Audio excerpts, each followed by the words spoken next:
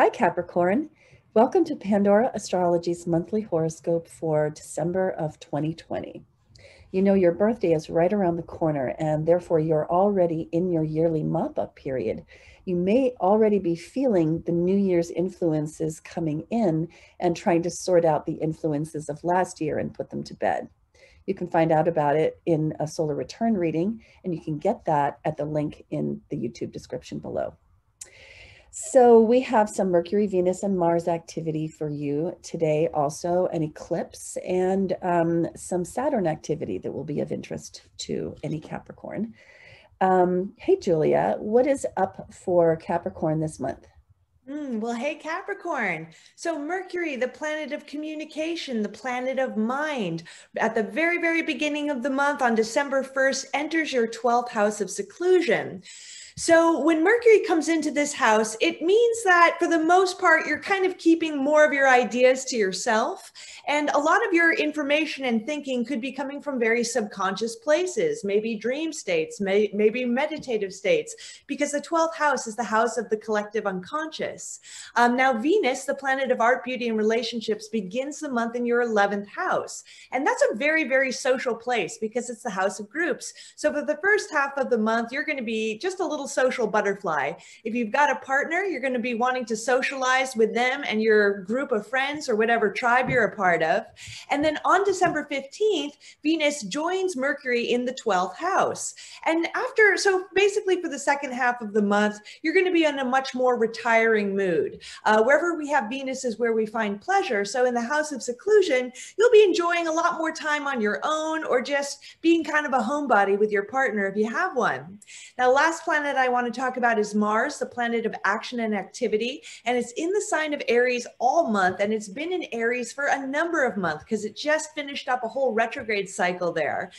So it's slowly picking up speed in this sign. And all of this activity has been happening in your 4th house of family and home. So the last few months you probably faced a lot of frustrations, a lot of flare-ups on the home front, whether that's with your housing situation or the people you live with and even family too. The good news is this very frustrating cycle is starting to close out this month, and next year Mars is going to jump out of this house and it's going to be a fresh start for everyone. Yeah, and another part of that fresh start is some really important activity for your ruling planet, which is Saturn. Saturn right here moves out of Capricorn, where it's been for about 2.5 years, completely normal for Saturn. And it moves into Aquarius right here on December 16. And this is going to be a major shift. We've been dealing with a lot of activity in Capricorn, your sign, in the last year particularly. And it's felt pretty heavy, I think, to all of us. And for you in particular, it's probably felt like a time when you must absolutely rise to the occasion and show your strength. And so not a lot of opportunity for softness or for busting out. Well, when Saturn moves into Aquarius, I think you may find that busting out is exactly what you need to do. It's followed just a few days later by Jupiter also moving into Aquarius, and then the two are going to come into a conjunction.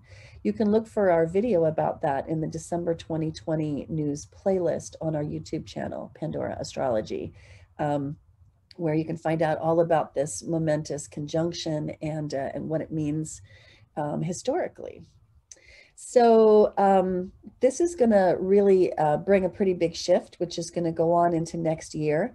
The feeling of heaviness, of burden, and also all of the sense of oppression coming from the pandemic hot degree is going to expire when these planets move out into Aquarius. So phew, finally light at the end of the tunnel achieved. Now some other things are going on. Saturn, Capricorn, the sun actually is going to be moving into Capricorn right here on the 21st, which means your birthday time is coming if you are a sun sign Capricorn, not a Capricorn rising.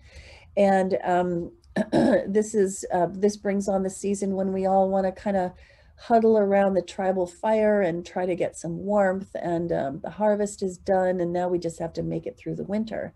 So there's a very strong, I don't know, you might say social feel about this. It's happening in your first house, and the sun brings the spotlight of attention wherever it goes.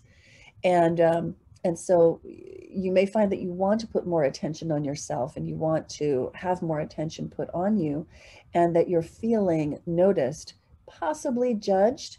And, you know, hopefully you live up to your own standards and are feeling pretty good about yourself in this season.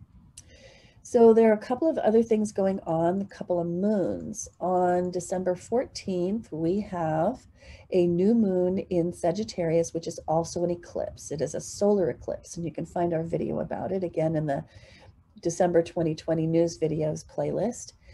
This one falls in your 12th house, and an eclipse shows us our shadow. It makes us look at something that usually is behind us that we're not looking at always in the light of day.